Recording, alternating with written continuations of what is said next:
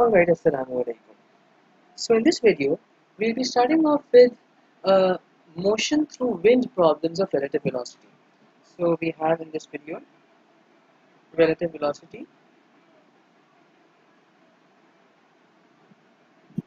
motion through wind.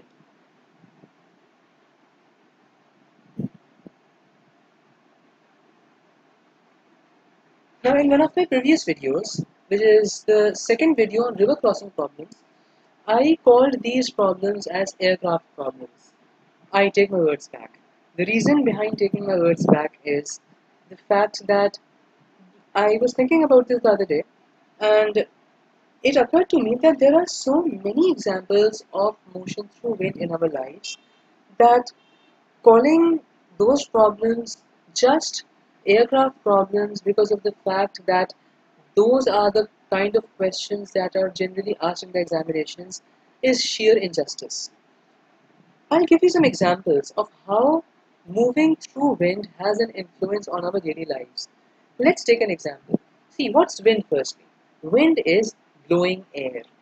And when air blows, obviously it flows in a particular direction. So let's say the wind is blowing in this direction here.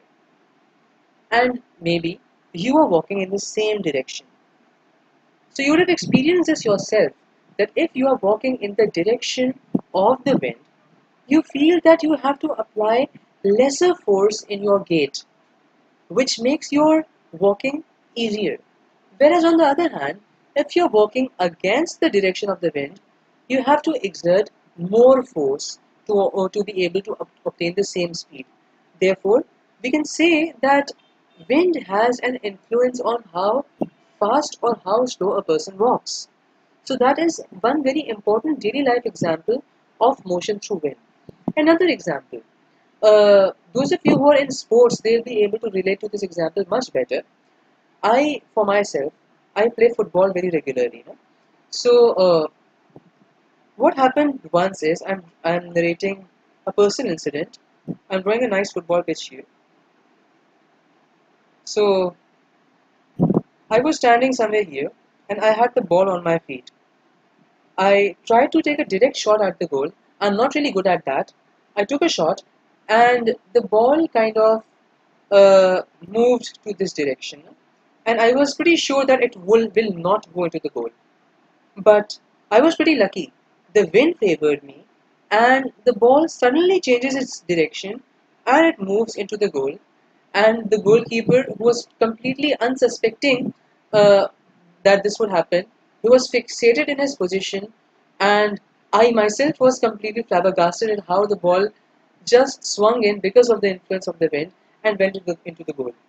So these are things that actually do happen, that you shoot the ball in one direction, but the wind causes the ball to move in another direction. This happens in cricket as well.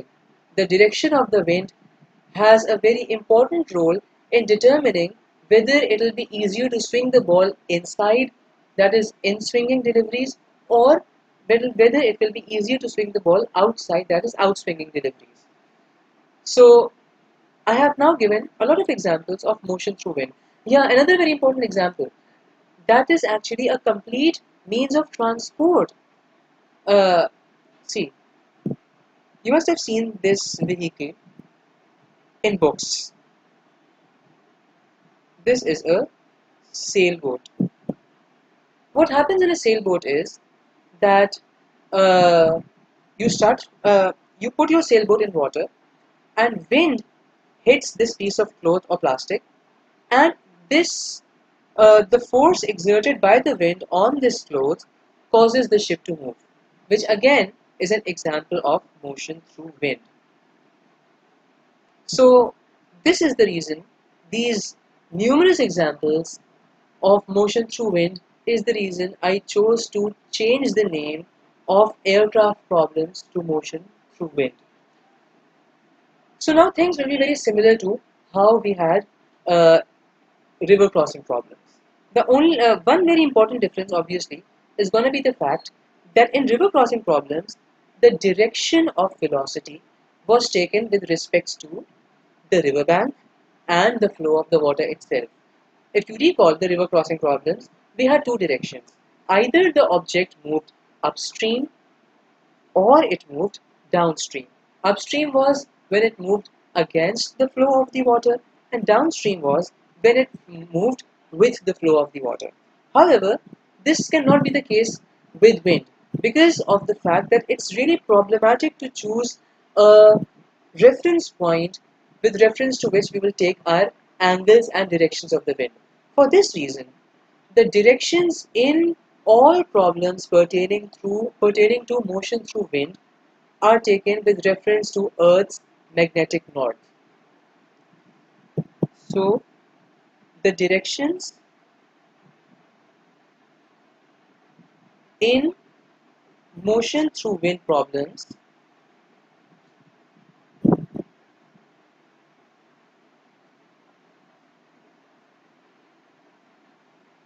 are measured with reference to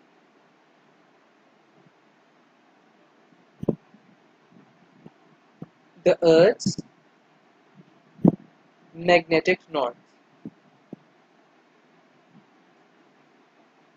Now I'll just very briefly explain what do we mean by magnetic north. Basically, this is part of physics, but because I've just used this terminology, I'll tell you. See, we know that Earth has a natural magnetic field. If you have physics, you'll know that very well. That Earth has a natural magnetic field.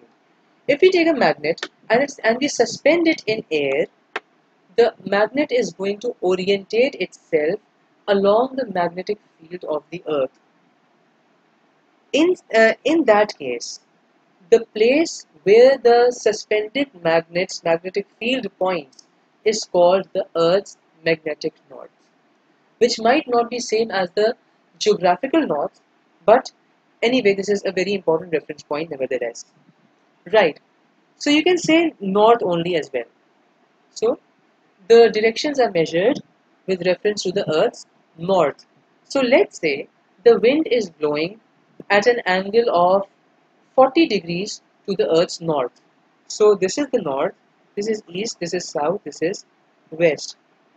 So 40 degrees from north would be 40 degrees from here, and here comes my vector for the speed of the wind. And we know from O-level mathematics that all angles which are measured from north are known as bearings. Therefore, we can summarize this statement as the direction in motion through wind problems are given as bearings.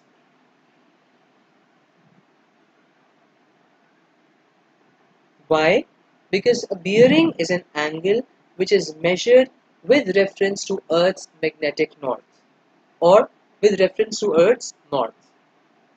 Fine. So we have concluded this, that in motion through wind problems, the directions will be given as bearings, that is with reference to north. In this case, in such cases, when we have to give our directions as bearings, the easiest way to go about such questions is that we should make compasses. See, I made a compass here. No? We should make compasses at all important points in our vector diagrams. This is going to help us in manipulating the angles. When we'll solve a question, we'll understand this better. Now, let's come to the components of relative velocity when we talk about motion through wind. So we'll take the example of a football field again. Let's say I'm standing here and I want to shoot my ball into the top right corner of the goal. I want to shoot my ball here. And in the current scenario, the wind is blowing in this direction. This is velocity of the wind. So now, if I want to shoot the ball into the top right corner of the goal, and I decide to aim towards the top right corner of the goal, the problem is that my ball would end up somewhere here. Why? The reason is that it's not just the ball that's moving, it's also the wind. Therefore, this wind is going to have a pushing influence on my kick, and this is going to push the ball further to the right, and the ball is not going to end up in the place where I want it to go. So to counter this problem, what I can do is that I can probably shoot somewhere here. Like I can take an aim towards the center of the hole probably, and then allow the wind to push the ball in a way that it ends up in the top right corner as I had desired. So the final movement of the ball would be this way. So this is my starting position, this is my ending position, and this yellow vector tells me the actual distance my ball covers, which means that the yellow vector would actually be representing the true velocity of the ball, which can be written as Vb. The other important velocity that we have is this green vector, which represents the velocity of wind. And then we have a third vector, which is this blue vector. This blue vector is the relative velocity of the ball with respect to the wind. Now, why is this the relative velocity?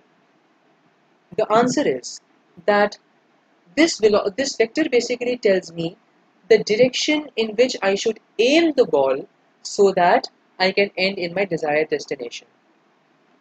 Now, how do I decide the direction in which I should take my aim? This decision is made based on two things. Number one, where I want the ball to go,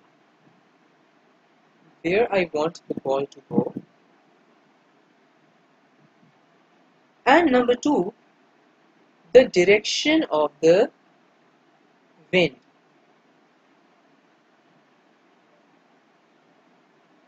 Now, since the direction in which I'll aim is decided on the basis of two velocities, on the basis of two things, that is, where I want the ball to go and the direction of the wind, this is referred to as the relative velocity because I have to take both the other things into account.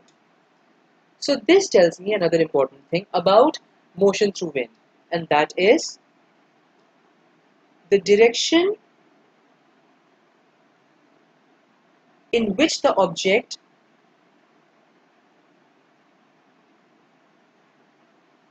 is steered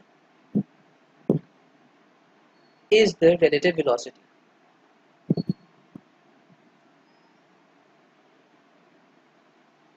And then obviously we have the other components, that is velocity of the wind and the true velocity.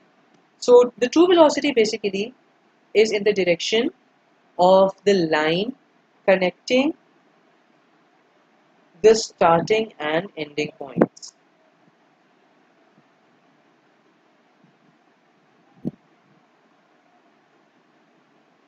Having identified the three vectors, we can now make our relative velocity equation very simply. That is velocity of the ball with respect to wind, or in other words, the relative velocity of the ball in wind is equal to velocity of the ball take away velocity of the wind. So this is my relative velocity equation. Now let's take this very example. I want the ball to end up in this position, so this becomes my true velocity. But I know that wind is blowing in this direction.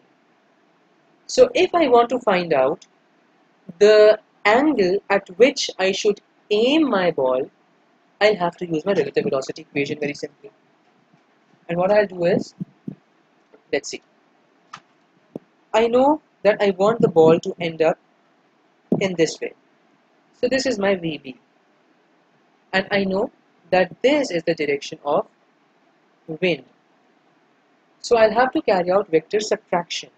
In my previous two videos, I've made this clear that in such cases, we'll have to alter our equation very slightly. So what we'll do is, this becomes VB add negative VW.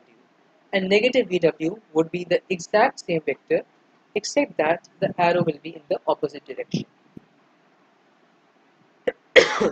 So now I can use the tip to tail method again. I add the vector velocity vector here, and now I connect both of them, and here I get the relative velocity of the ball, which tells me the direction in which I should aim my ball so that it can end up in the desired destination. Now you can alternatively be told the direction in which the ball is aimed, and you might be told the velocity of the wind, and you might be asked to find the true velocity of the ball. So in that case, what we'll do is we'll manipulate our equation a bit. Let's say you are given the direction in which the ball is aimed, that is the relative velocity, and let's say you are given the velocity of the wind, and you have to find the true velocity of the ball. So I'll rearrange my equation such that I have the relative velocity add velocity of the wind is equal to VB. So again, things become very simple. This is, let's say, my relative velocity. I add the velocity of wind here, and here I get my true velocity of the ball.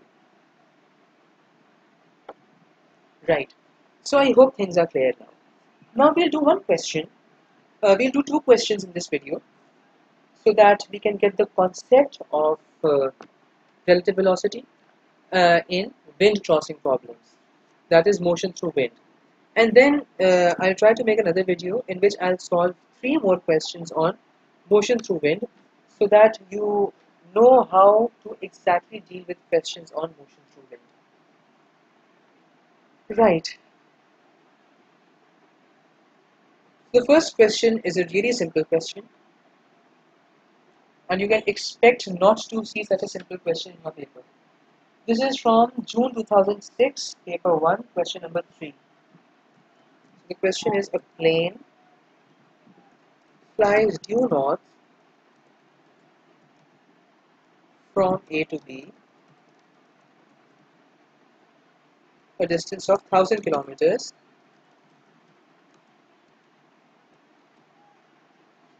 in a time of 2 hours.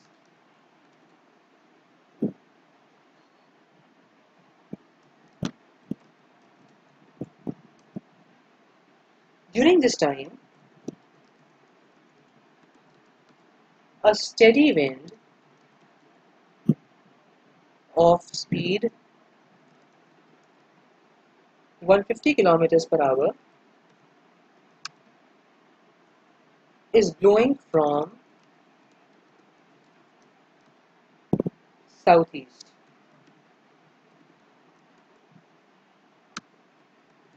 Find, number 1, the speed of the plane in still air,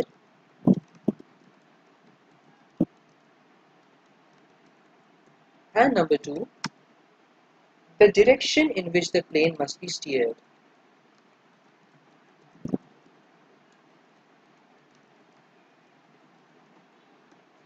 Right. So let's dissect this question now. The first thing that we have been given is the fact that the plane is has to go from A to B, and B is due north of A. So if this is A, B is right up ahead it at a distance of 1000 kilometers. So this distance is 1000 kilometers. And we know that the line connecting the starting and ending points tells us the true velocity, the direction of the true velocity. So this is going to be Vp, that is the true velocity of the object.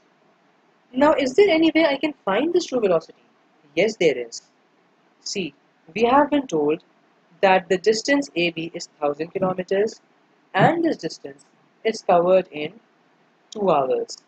So dividing 1000 by 2 gives me the magnitude of Vp, and that is 500 kilometers per hour. Right. The second thing that we know is the fact that the wind is blowing at 150 kilometers per hour from southeast. This is really significant. What does blowing from southeast mean? Let's draw a compass here. Southeast is this direction, and this angle would be 45 degrees, this angle would be 45 degrees, because southeast implies that the direction is exactly halfway between south and east. Likewise, northeast is going to mean the line which is exactly between north and east, and so on. Now see, we have been told here that the direction of the wind is that it's blowing from southeast. That means it's blowing towards northwest. So this is actually the direction of velocity of wind. I hope this is clear. So now we have been asked to find the speed of the plane in still air. Speed of the plane in still air means relative velocity.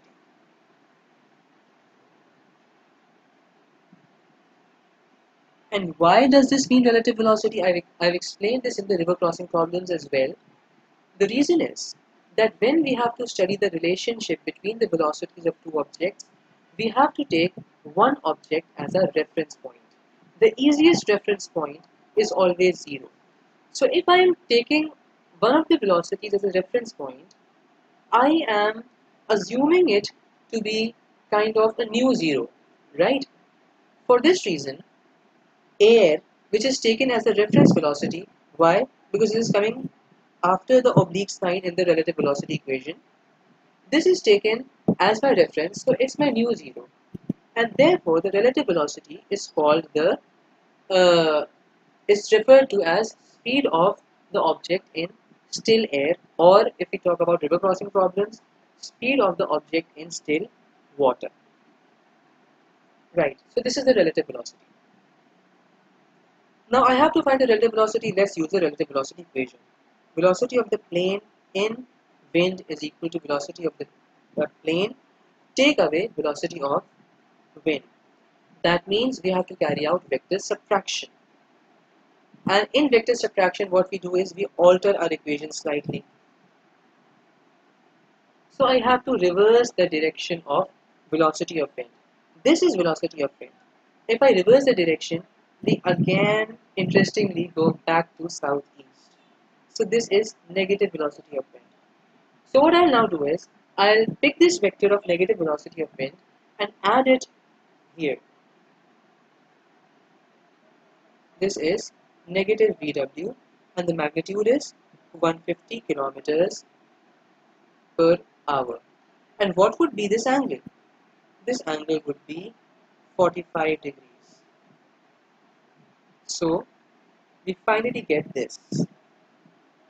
And this is velocity of the plane in still air. Now I can find this very easily using the cosine rule. So Vp slash W can be given by 500 squared, add 150 squared, take away 2 times 500 times 150 times cos of 45 degrees. And the answer comes out to be minus 2 times 500 times 150 times cos of 45. The answer comes out to be 408 kilometers per hour, corrects to 3 significant figures. So we have the answer to the first part, that is the speed of the plane in still air. The second thing is yet to be found, that is the direction in which the plane must be steered. So that is actually this direction. So I can find this angle using sine rule. Let's use the sine rule now. So this would be, let's call this angle theta. So VW upon sine theta is equal to 45 degrees upon this. Now here I am, alright, sorry, I have done a mistake here. This would be sine 45 in the denominator. Now here I have to take the exact value of Vp slash W and not this rounded off value, because this is going to give me an inaccurate answer.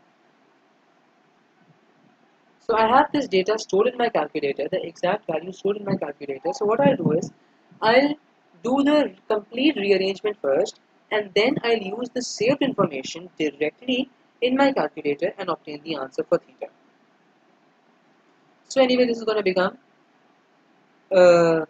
Vp slash W sine theta is equal to, this is 150, 150 sine of 45 degrees. So theta would be sine inverse of 150 times sine of 45 degrees upon Vp slash W. And this gives us sine inverse of 150 sine of 45 upon answer. And this is 15.1 degrees. Now remember, since I told you earlier as well that all directions are given as bearings, and we know that bearings have to have 3 digits before the decimals, so the answer here would be 05015.1 degrees. I hope this is clear. Now let's do another question. I'll clear this.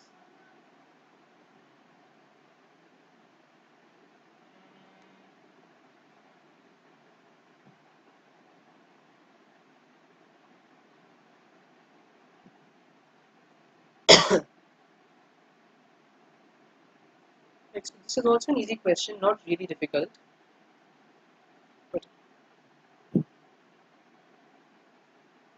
a plane whose speed in still air is 300 kilometers per hour. So we have been given the relative velocity here. Flies directly from x to y. So we know that the line that connects x and y would give us the direction of the true velocity of the plane. Given that y is 720 kilometers from x on a bearing of 150 degrees, and that there is a constant wind of 120 kilometers per hour blowing towards the west. In the last question we had blowing from southeast. Here we have blowing towards the west. So we have been very straight away given the direction in which the wind is blowing. So you have to pay attention to the wordings of the question, whether it says towards or whether it says from. Anyway, blowing towards the west. Find the time taken for the flight.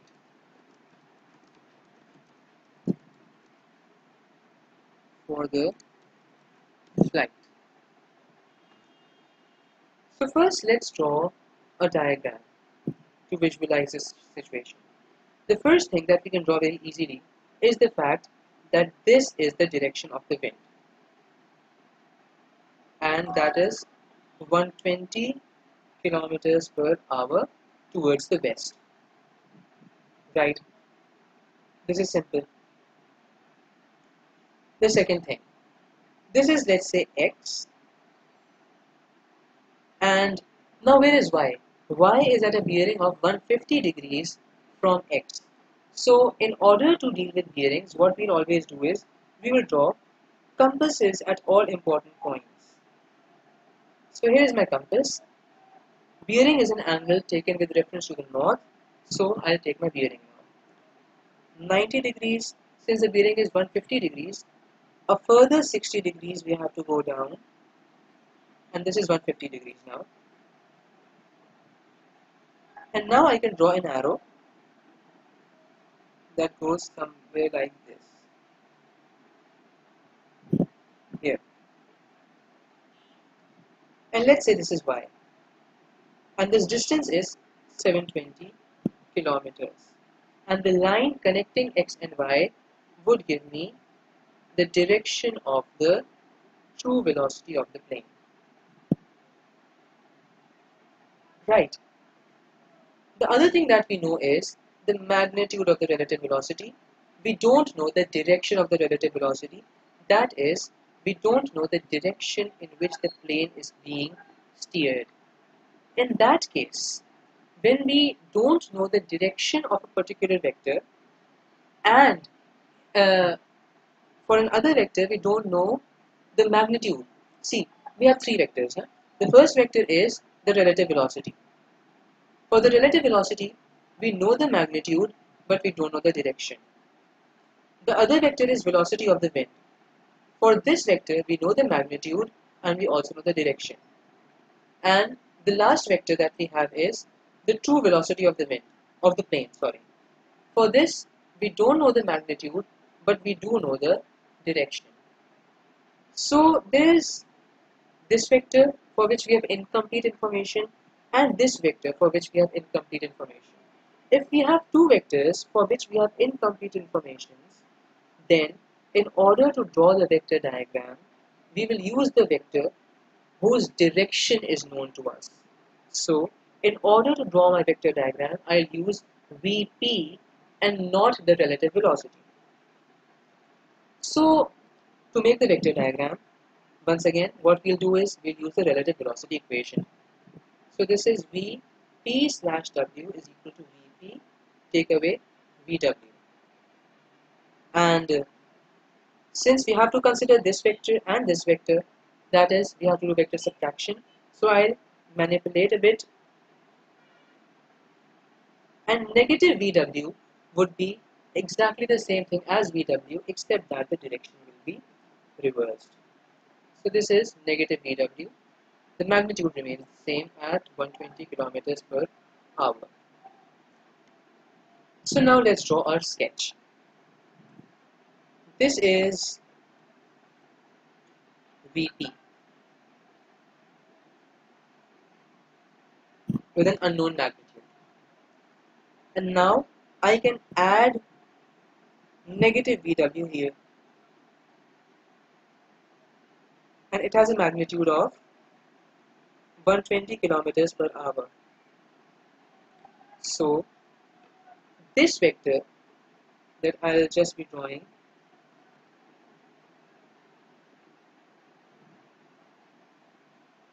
would represent the relative velocity, which has a magnitude of 300 kilometers per hour. Now in order to find Vp, which is essential if we have to find the time taken for the flight, we somehow need some more angles. So in order to find the angles, let's draw the compasses at all important points. So I'll draw the compasses again. At this point I can draw a compass. I can draw a compass here. And I can draw a compass here as well. Right.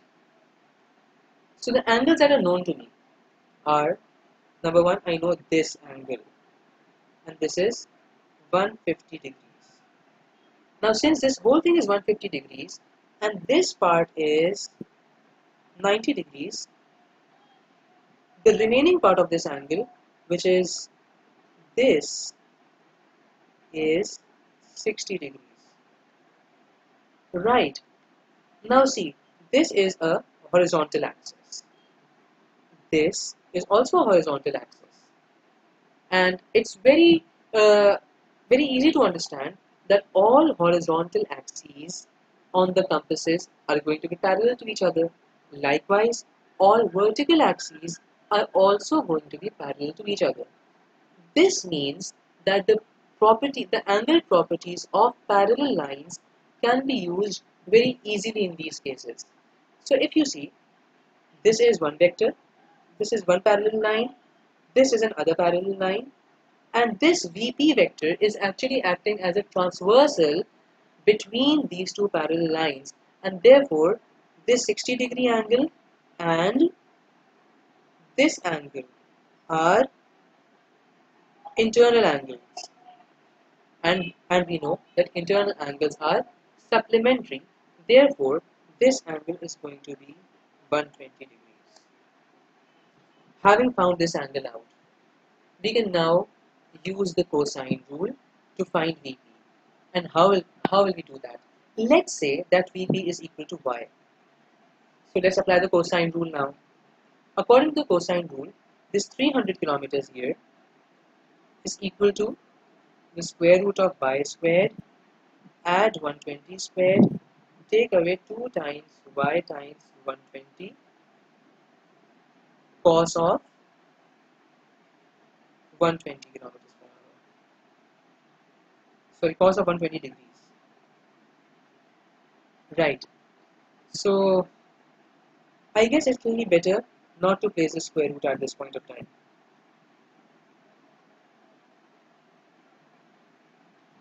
And let's replace this with a square here. So we have 300 squared. Let's send this 120 squared on the other side. Take away 120 squared is equal to y squared minus 240y. Let's find cos of 120. Cos of 120 is equal to negative half. So this whole thing becomes plus 120y. So I get a quadratic equation that is y squared plus 120y. I can send this stuff after subtraction to this side, and this is 300 squared minus 120 squared, which is 75600 is equal to 0. So now let's solve this quadratic equation to get y. Y is equal to negative b plus minus square root of b square minus 4ac upon 2a. I'll just enter all this information in my calculator.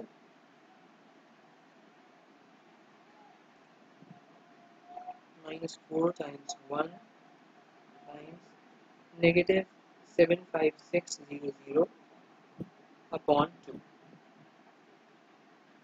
So one value of y is 221.4249. The other value of y is a negative value of negative 341.4. We'll reject this value. And this is the velocity of the true velocity of the plane, Vp. Now, in order to find the time taken for this journey, we will divide this distance, which was 720 kilometers, by this velocity. So time taken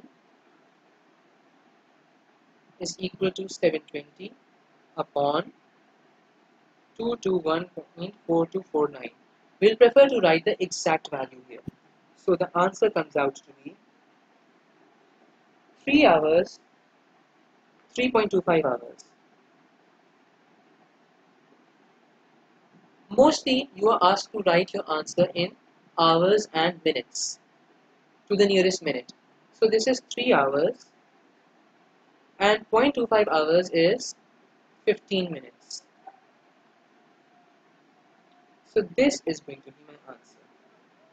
I hope the concepts behind the motion through wind problems are clear.